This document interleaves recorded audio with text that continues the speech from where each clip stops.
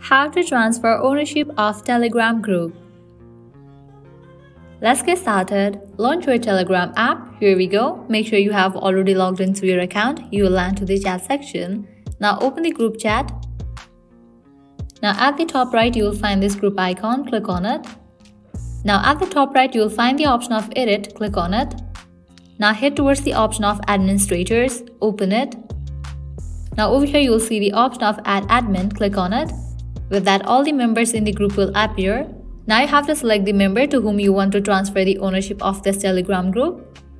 What can this admin do? You can customize these settings, change group info like by delete messages, ban users, and so on. Once you customize these settings, click on done. With that, I have just transferred ownership to this person. Now I can leave this group as the ownership has been transferred to the another person. Well, that's all for this video. This is how you can easily transfer ownership of Telegram group. At the end, if you guys find this video helpful, don't forget to like, share and subscribe to our channel. Thank you.